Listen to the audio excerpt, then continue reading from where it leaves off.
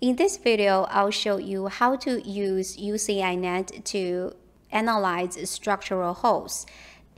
The dataset we are going to use is 911 terrorist network.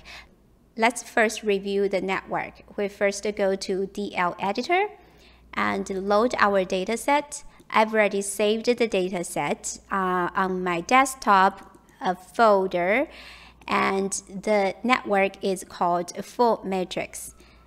I click OK. So this is the dataset we will be using to analyze structural holes.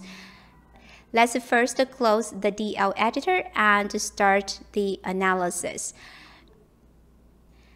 To identify structural holes, we first go to Network, and then go to Eco Networks, and then go to Structural Holes. Here we need to input our dataset, which is the dataset that I saved on desktop. And here is the network. For the output data files, I'm going to save all those output data files in the same folder.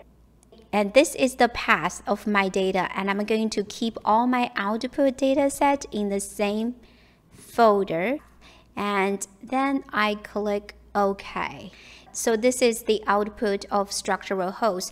To view our results, we click Excel, and then we find the data file, which is structural holes, and open.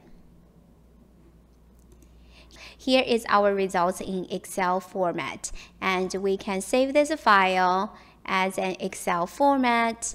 I'm going to save on a desktop in my folder, and I call it constraint. So this is how we use UCINET to identify structural holes in networks.